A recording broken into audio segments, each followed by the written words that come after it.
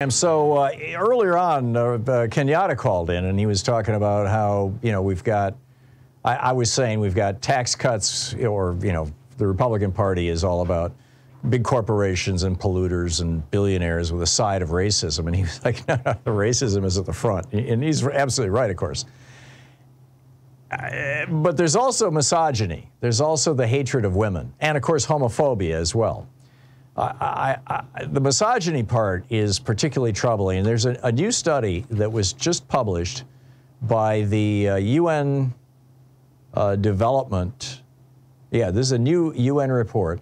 It's called the Gender Social Norms Index. It was published by the UN Development Program on Monday, today.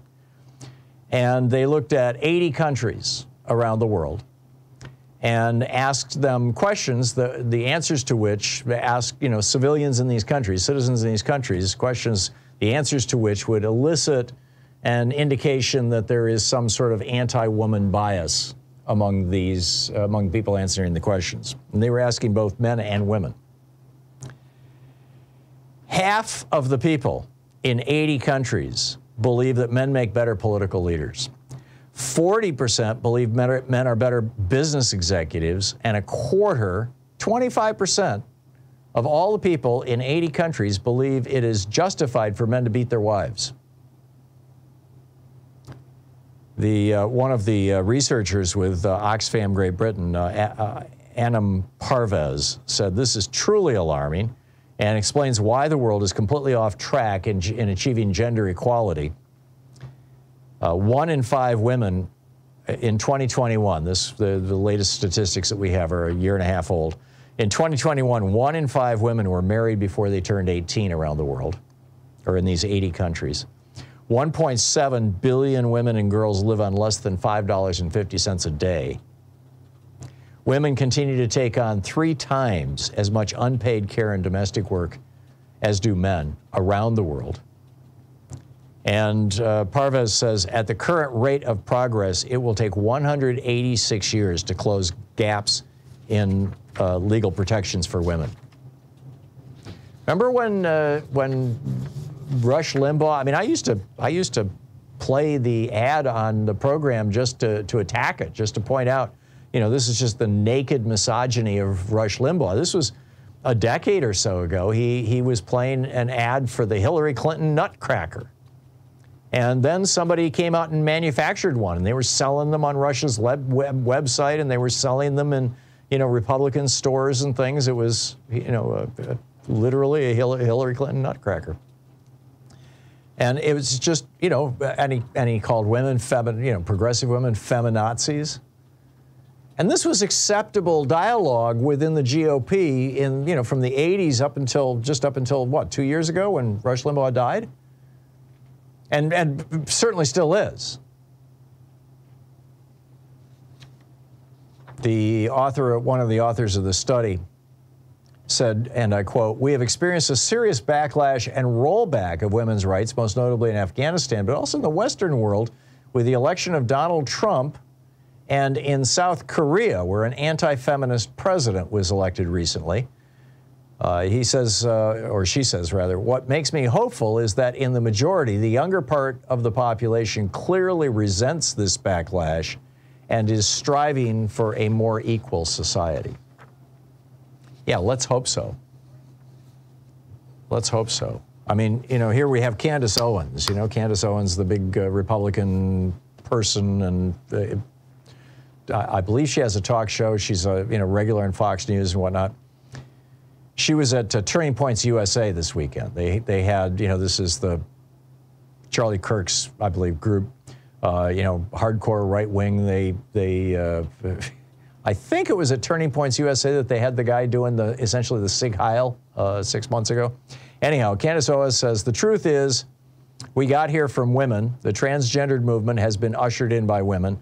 I was explaining this to Charlie just now on his radio show. I said that every ill we are facing right now in society has been brought forth by women." Now, maybe that's, this is a verbatim quote, but maybe it is misinterpreted. Maybe she meant to say every ill in society is the result of attacks on women. I don't know. Is Candace Owens taking that position, or is she this generation's Phyllis Schlafly? you know, who single-handedly stopped the Equal Rights Amendment. The late Phyllis Schlafly, I should say. But, you know, this is kind of alarming stuff. And this incredible crazy alert, this also speaking at the Turning Point USA's Young Women's Leadership Conference, Marjorie Taylor Greene. Satan hates women because he can't have babies. Well, I mean, maybe that's what Rush Limbaugh was all about. This is what she said. She said, ladies, you have a great enemy and it hates you because of who you are, because you're a woman. Well, yeah. But who? She says, Satan, known to be a fallen angel. He was known to be beautiful. And he wanted to be the most beautiful one. I'm paraphrasing here. I'm not paraphrasing, but I'm hopping around in the quote. She said, that's why Satan hates you. There's another reason why Satan hates women. It's because women can do something Satan can't do, and he wants to be able to do. Satan cannot create life, but women can. Well, you know, if we're talking about men rather than Satan, sometimes I wonder if that is the basis of a lot of misogyny. Not, you know, as much as it kind of makes me cringe to give Marjorie Taylor Greene any credibility for her quotes, but is men's hate, is the fear and hate of women that is so pervasive among men because men can't produce children? I don't know. I don't understand the basis of this. I really don't.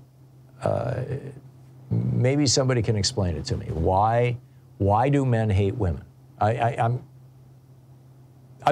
get it that there are, you know, this goes back 8,000, 10,000 years. Men are physically typically stronger, and so, you know, they just asserted themselves and took over, and they kept women, quote, in their place for 8,000 years.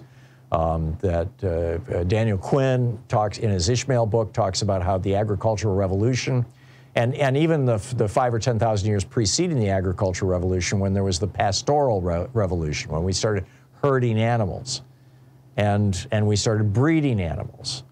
And breeding animals, you know, the females animals became the breeding stock, and basically as the agricultural revolution came along, men started viewing women as breeding stock, and thus, you know, our culture. I mean, this is in the Bible. This is literally for 8,000-10,000 years has been at the core of what we would call Western civilization.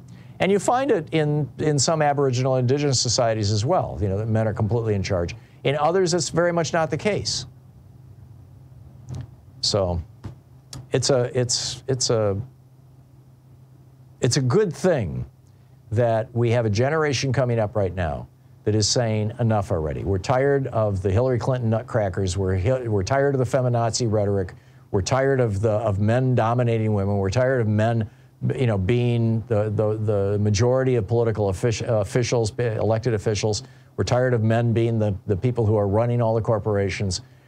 There's a fairly good and robust body of evidence that when women run things, from governments to corporations, that when women run things, they run better. And I could tell you, you know, Louise and I have started, I think 7 businesses in the 50 years we've been married, and, you know, 5 really substantial ones.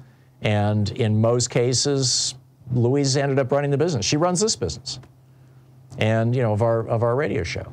She's a much better manager than I am.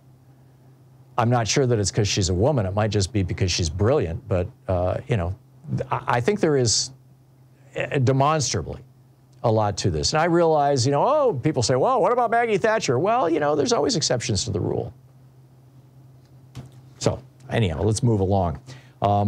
Actually, I'm gonna hit the brake here and move along to Christian nationalism and biblical literalism, which I think kind of steps off what I was just talking about, because, you know, we're talking about how the oppression of women is literally built into the Bible. Something else is built into the Bible too, magical thinking. And what does that mean for modern society in an age of wild conspiracy theories that are causing people to die? I'll tell you about that after the break.